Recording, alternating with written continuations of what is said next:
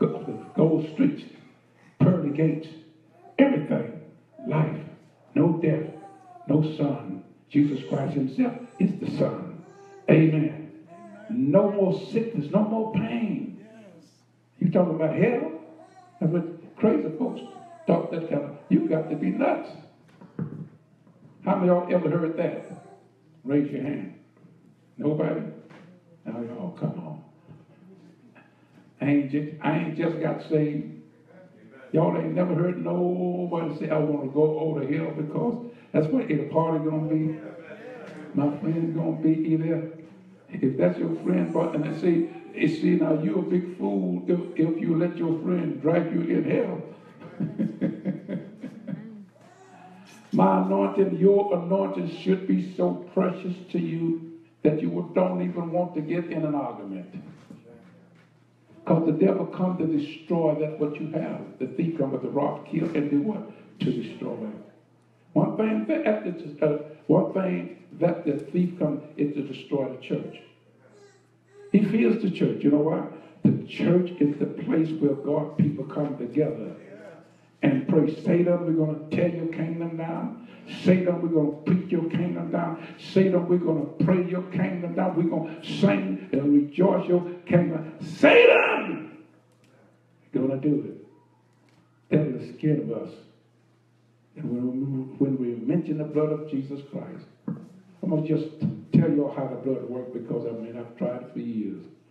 In the beginning, it does not work like this. You got to let the devil know, God has authorized me. Don't you know you're authorized? He gives you the authority to confront any devil. All devils, you can confront that devil. You, not talking about the preacher, but we're talking about a lay person can confirm face that devil and say, devil, I'm not going to budge. Sickness come upon you, it may take a little time, but keep on stirring the blood of Jesus. I guarantee you, if you keep on saying it, y'all see it. Look like you see, God have to take your faith and get your faith and get you to believe Him. Everything that God has in store for you don't come overnight. Things gradually come to you. And another thing before I get ready to preach, something that God has taught me. Say, when the test and trial come, rejoice. Rejoicing, I'm going through. Things are hard. Look like I get nothing. Look like I don't see no way. Rejoice and be exceedingly glad. That's what the Bible said. Because when you rejoice, rejoice that God allowed the devil to test you. You've been begging for something, asking God for something, you haven't got it.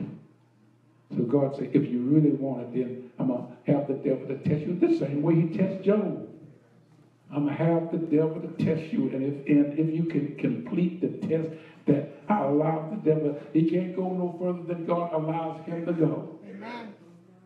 And when the test starts to get greater and look like everything, the kitchen sink is coming at you. Everything comes at you. Rejoice even more. They say, Lord, you know what, devil, you know what? I'm getting closer to my blood. I've been getting closer to that which I've been asking God to do. I'm getting closer to it, because the closer you get, the devil doesn't send out reinforcement. Devils unite themselves together. Demons unite themselves together. Why do you think the man Legion had a legion that had so many devils in it? They was united in one body. Sometimes the church can't even come together because you don't have this, you don't have that, and that. Listen, we are not here for competition. Not me. I'm not here for competition. I'm here for one purpose. That is to serve my Lord and Savior, Jesus Christ. If I can please Him. Not trying to please you. If I can please Him. Folks, God on me said, you've got to hold that name, apostle. You've got to hold that name, bishop. I said, I'm bringing myself down. Humble ourselves under the mighty hands of God. Amen. In due time, in due season, ye shall reap if you faint not.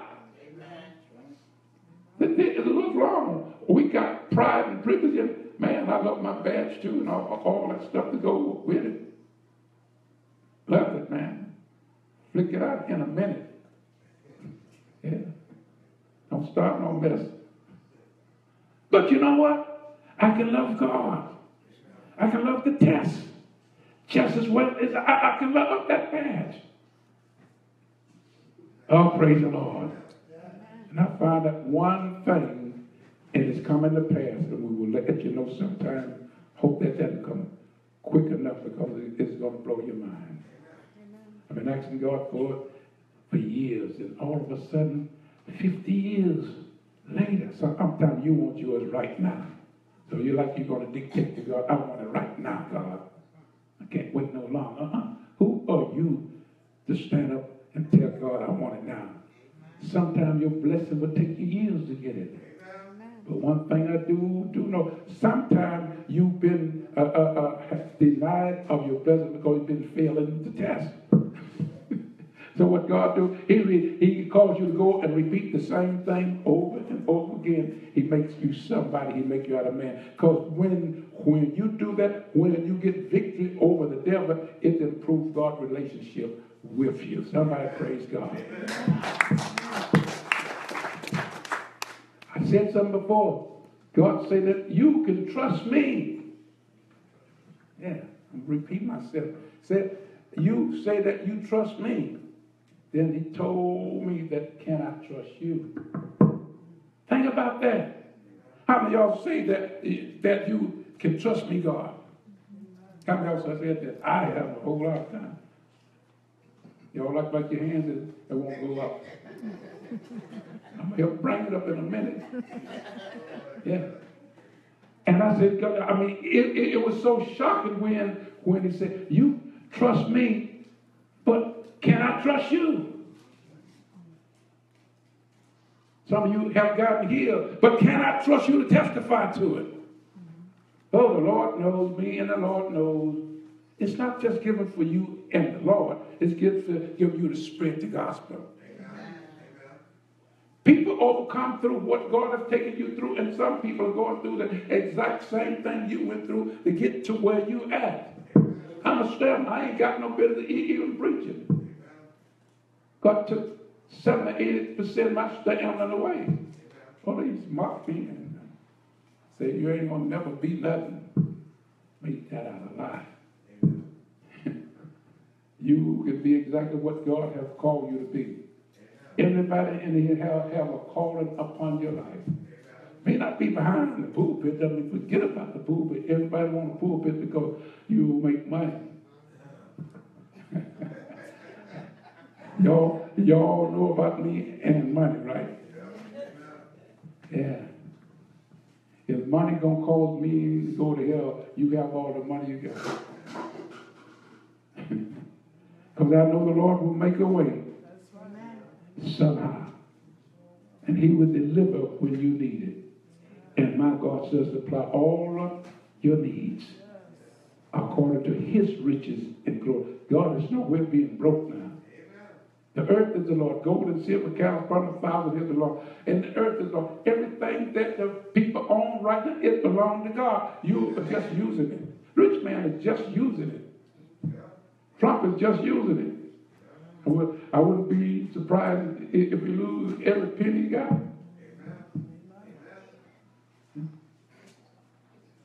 All right. So God said, bring back the backsliders. Let them sit. Let them sit. And you let me handle that. Y'all got the situation, and God is saying, shut your mouth and let me handle that. The reason why God can't handle it because you keep interfering.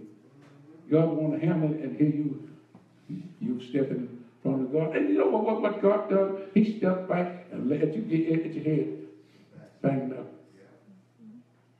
I want you to read that a little bit here, and then we're going to get into a little bit of prayer because he's already ready here. How y'all doing? Y'all like me? Y'all know what I ain't coming like death no more. No, they ain't got no. They don't have a crowd.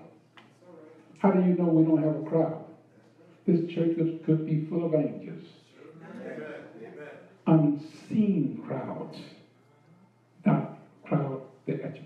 Some of those guys are what crowd you want to see. The seeing crowd. But when you got invisible crowd, like we see angels here, glory to God, manifest themselves. Read that. Luke 9, verse 23. And he said to them all, if any man will come after me. If any person will come after me, want to follow me. Simple as that. Jesus Christ had a unique ministry. His ministry, and I'm trying to be just like him. His ministry was that he had a listening audience. That was the first time he got folks to listen to his message. The second phase, then he had a following ministry. Not only did they listen, but they followed him from town to town, village to village. They didn't just listen, but they followed him. That's a unique man. Because a lot of folks can have a listening audience. You come to church, you ain't got nobody there. Empty house. Like mine. But we're there. And this God have already laid this on my mind. We will get this region here. The region of Huntington is waiting. Nobody wanted it.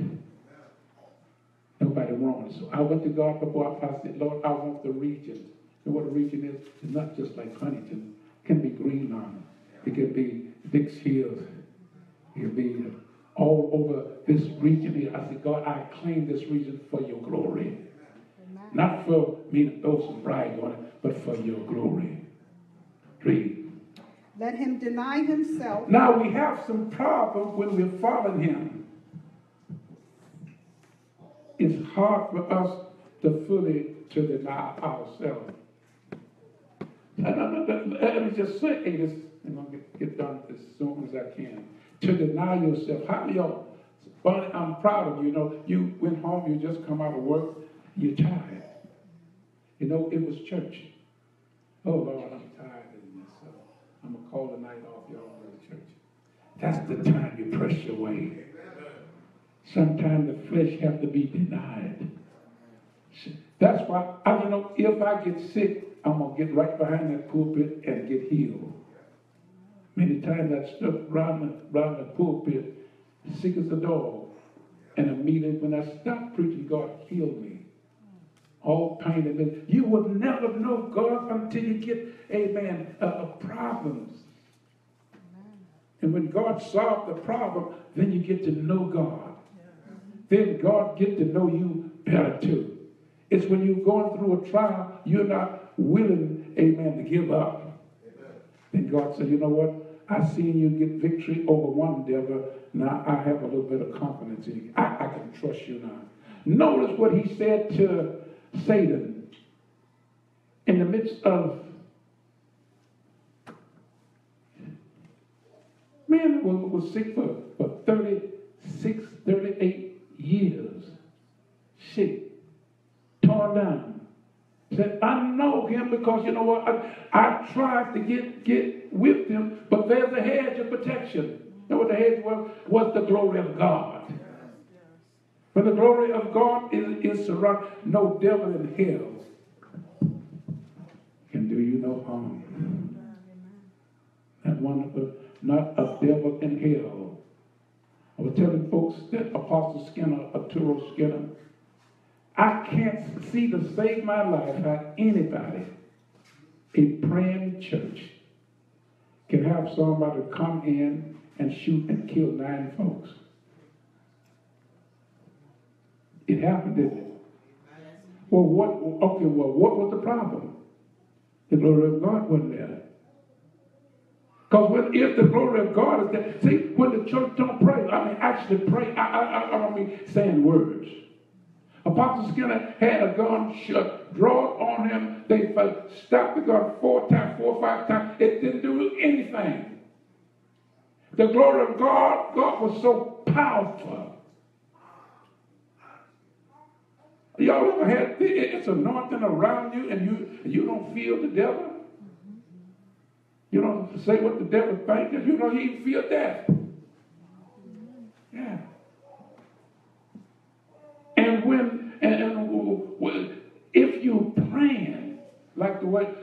way God said. I just don't pray words. I pray until the Spirit of the Lord come upon me. And when the Spirit of the Lord is upon you, no devil in hell can kill you. Y'all don't believe that, huh? How in the world if God said, I'm with you even to the end of the world? 6 troubles I'll be with the 7th trouble. I will not forsaken you. Lo, I'm with you always to where? End of the world. It's something about prayer. You pray through. You just don't mention a few words.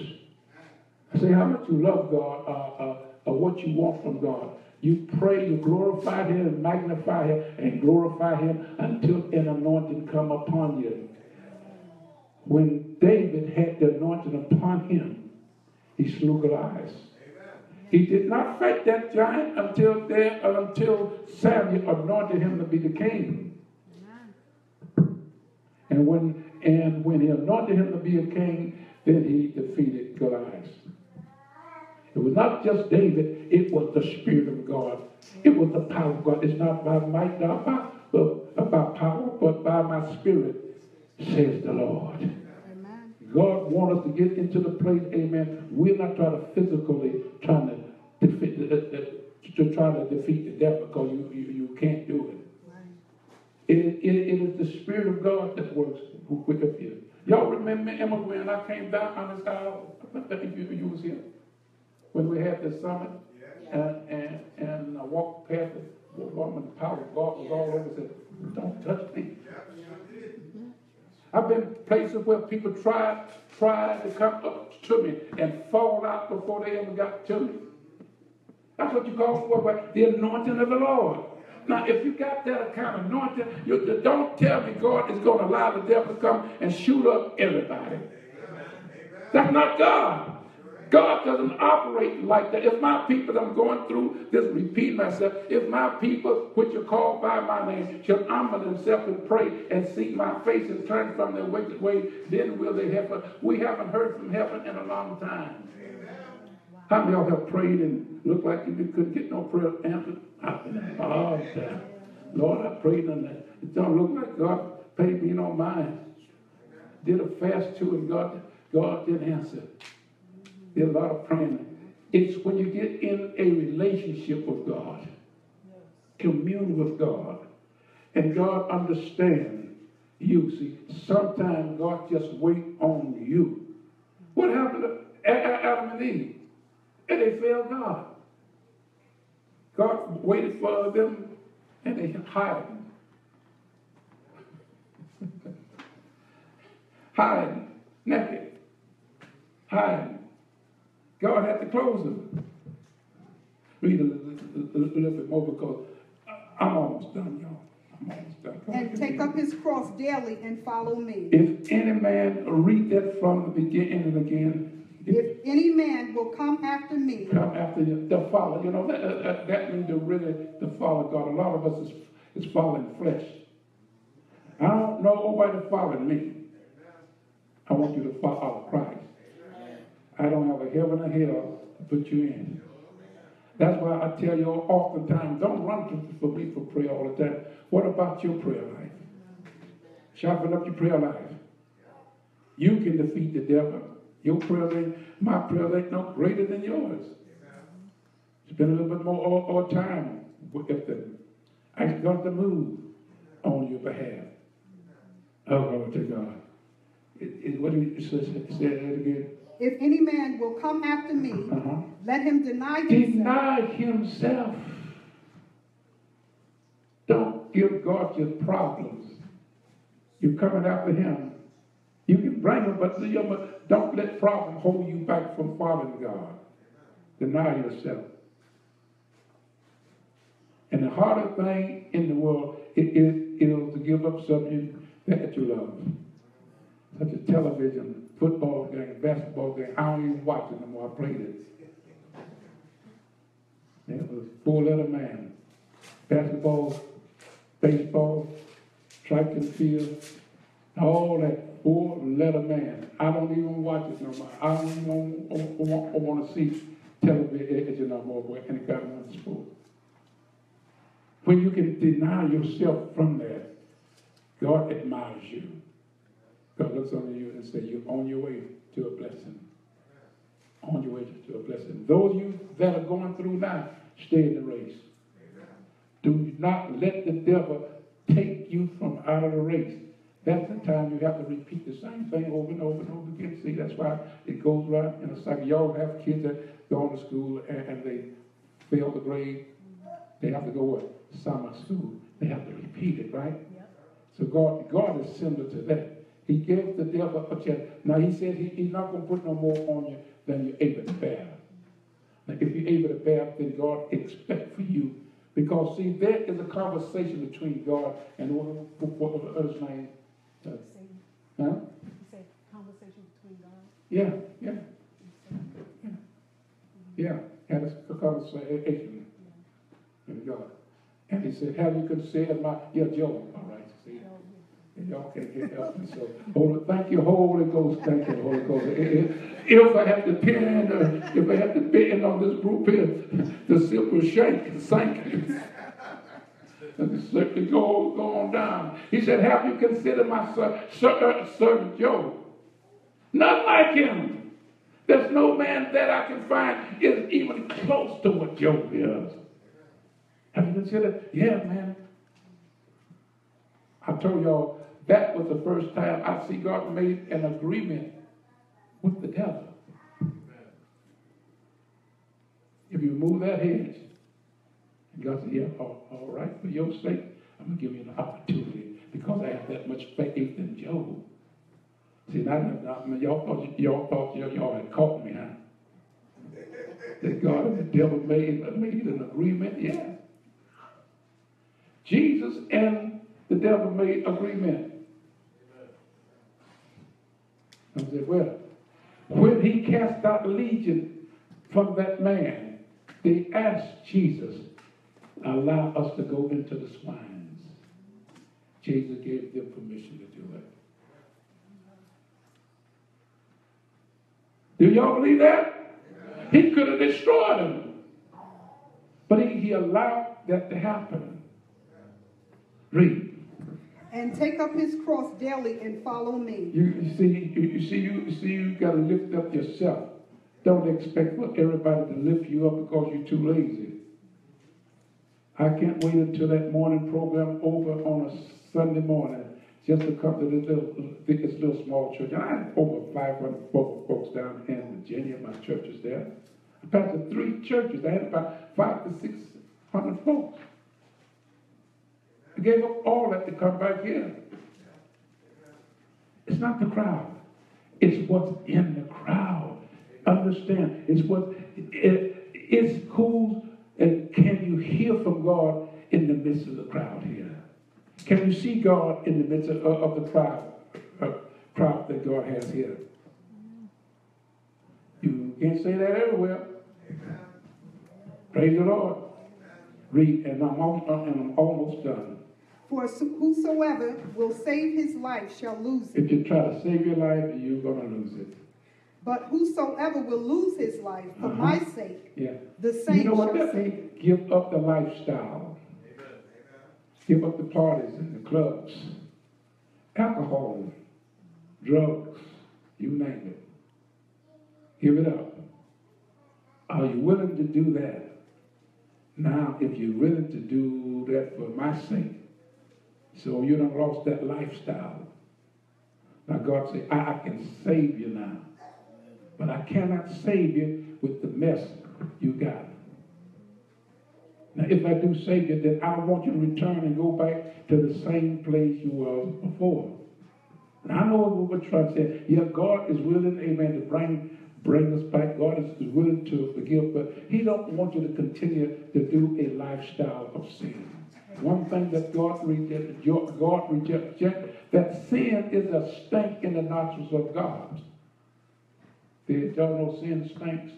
I don't care how much perfume you got on. I got on some nice cologne tonight. My wife's inflammatory. You smell good tonight. I said, really, yes, smell all right. So you put on all your perfume and cologne, and you got sin. God said, in spite of what you have covered that up with, it stinks. Amen. Y'all ever heard that preach? Yeah, sin stinks in the nostrils of God. Read, and I'm going to bring this thing down. But whosoever will lose his life for my sake, the Lose same his life, give it up like I done for my own sake. When I heard that first message, lose everything but save your soul, I caught on board. And I can never ever forget that day when God came into my life and saved me. I didn't do the ordinary and everything. I never smoked or drank in my life. I really didn't even curse, didn't even have a girlfriend. All that stuff I didn't do. But I was yet a sinner. Amen. My goodness was just like filthy rags. As the Bible says, all your goodness is just like what? Filthy rags. But it's when I got a hope to God, and God filled that void that was empty. A lot of y'all are going through some things, a lot of hurt now. God can fill it. Amen. Some of you can't let go some things. It's going to take Jesus to break it. Praise the Lord. You can do all the fighting you want. But if the Holy Ghost and the anointing of God don't destroy it, the devil's going to have a picnic. Amen. In your life. Read. The same shall save it. The same shall save us once you give up. When I gave up about 56 years ago, I made mistakes. Just like anybody else. But I didn't go back. You cannot go forward by going backwards. You all ever seen a car? You try to go forward and you're going backwards. Otherwise, you're going back to the same mud hole you just came out of. You're going back to the hog pen that Jesus Christ brought you out. You want to go forward? Stand firm. Stand still. And see the salvation of the Lord. See God move you. See God, amen, take you past that, what you're struggling with. And the drug addict that comes, struggling with drugs. They get into our class, amen, we have an opportunity to break it. Praise the Lord. You can be set free. You don't have to go through the medicine. You don't have to go through the programs and stuff, because the program is not doing very good. Some folks go in and out program, in and out, because they don't want to give what they're doing up. It's when you make it up in your mind, Lord, I want to give it up. I'll tell you, God will help you. He will bear you up. Until you get to the place where you're sick and tired of it, you can kiss it goodbye. But if you don't get sick and tired of it and say, you know what, I'm through with it, and walk away from it. If you turn from your wicked ways and seek the face of God, God said, now I will hear from it. Reason why God is not speaking to the church or speaking to you as an individual. That there is something between you and God. That God wants you to come up to the place where he can talk to you. You don't have to have a prophet for God to talk. Everybody goes, Lord, I want to go and see what the prophet says. Well, you're the prophet yourself. Let God say, the prophet can only do one thing, confirm what God has spoken to. That's all it is. That's not the prophecy. That's all it is. Confirm what God has for you. So, oh, you're my God. Yeah, you told me that. Somebody else told me. You always remember somebody else told you something. Somebody else. And you got about 4 or 5 folks that what says the same thing out of the mouth of 2 or 3. The truth is what? Established. Praise God. We'll come to a close. Read all of it. For what is a man advantaged if he gain the whole world and lose himself or be cast away? It's time for us to lose the world. Lose the thing of the world. Love not the world, neither the things that are in the world. If you don't, then the love of the Father is not in you. You can sit up in church all you want, but if you're still going to your nightclubs and drinking your alcohol, still smoking away Al Green and Jimmy Crack, and still puffing on that and drinking the spirit of Memphis, you got out your head all bad, and you want to serve God on a Sunday morning, and you're going to raise hell all night, Saturday night. Oh, man. If God is like this here, he's jealous. God is jealous over you, and the devil is jealous over you too. Let's do playing games. God is jealous because why? Because he brought you out of the mire and washed you up and sanctified you. Say, the devil is jealous because God got you from him. He don't want to lose you. Why? Because anything he tells you to do, you're big enough to do it, you'll do it. Huh? Y'all ever done some things that you say you wouldn't ever do it? And wind up doing it, right? You square your hands, man. I was there, man. I did all that. I promised myself, yeah, man, I'll never do that. So same little words will come back and haunt you. All right, lose your life for the gospel's sake. All right. For whosoever shall be ashamed of me. Oh, here we go. Here we go. Some people get shamed, and they shame to testify. They shame to let the neighbors know that I'm born again now. I don't do that no more. I don't hang out with the crowd no more. That's a big deal. See, if God's going to save you, can he trust you to stay out of the bar? Only time you come home is when you fall off the stool. Somebody has to carry you home. Yeah. All right, please. For whosoever shall be ashamed of me and of my words, of him shall the Son of Man be ashamed. It's not even worthy even to make it in. I tell anybody right now, y'all can laugh at me if I love Jesus Christ. I'm going to make it known. I'm not going to be shy. I'm going to cry loud and say something. I'm going to let the world know that I am born again. I'm saved and sanctified, and I'm on my way to heaven, and nothing will never stop me now. I'm on the right road. My endurance is going to bring me to what I've been crying for, asking God for. I'm not going to heaven broken and sick. I'm going to heaven well, with money I'm going to heaven. Because everything that is laid up for you, God has it on. God has your name on it. Amen. Only thing that God wants you to do, but unjust, got to give it to who? To the righteous and to the just. So how can God take from the unjust? Well, who is it going to give it to? To somebody that really needs it. Wouldn't that be nice if God would just fill your bank account with so much money? Would that be nice? But what are you waiting on? When are you going to let go of the world? You want the big benefits, but you don't want to pay the price. There's a price to be paid.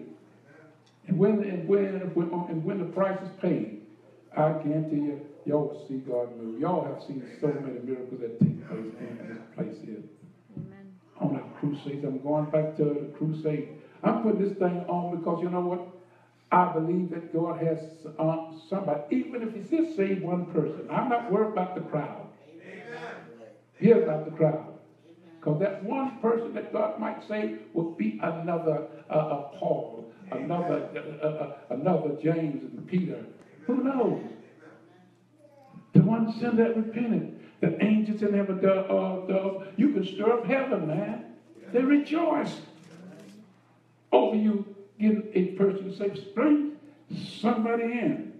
We don't know. When I came into that church, at Pastor Usher's church, I ain't had no mind to be saved.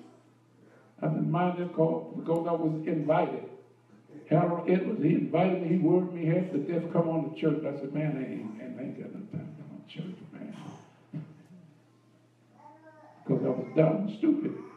When I walked in that church, it was only about 5 folks. Pastor Usher and his family and a preacher invited.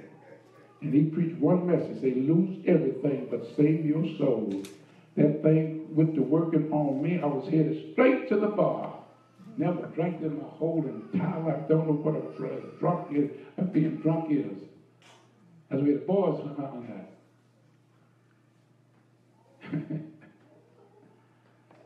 I wasn't saved. So you could be a righteous sinner, a good sinner, and still go to hell for being good. But when you get saved and sanctified, you see God won't allow the punishment to punish you. God give you everything that He wants you to have. And in my closing, amen, this is the season and time that God is getting ready to move on the church. Church people, we need to pull up. Church folk, give your all to Him. Give your all to Him. When I had open heart surgery and stayed out of church for 3 months, it was so miserable. I came in and I sat still for a whole year. I'm supposed to be dead. And they had out all over Huntington, oh, he's dead. And I come down. Twice they had it out. And then I faced myself, how do I look for being a dead man? Yeah, had it out. It didn't make me no different. I told my wife when I operated, it was not because I had anything wrong with my heart. It was a tube was detached from my arteries. So they had to split me wide open and put it together. They didn't have to borrow from leg or anything. They said put it together, and that's all it was. And they wasn't expecting me to live. They gave me a chance for second, and I said, oh, we don't know if you're going to make it. Don't look too good. Made it there. They give me 3 months to live. They want you to stay in bed for 3 months. You can't do nothing, just go to the bathroom and come back to bed. I passed that test. They were going to give you a year to live. Past that, I said, now y'all throw your records away because my record is up in heaven here now. And take your records and burn them and throw them away. They told me, you need to write a book on this, man. Well done. Lift your hand and praise God.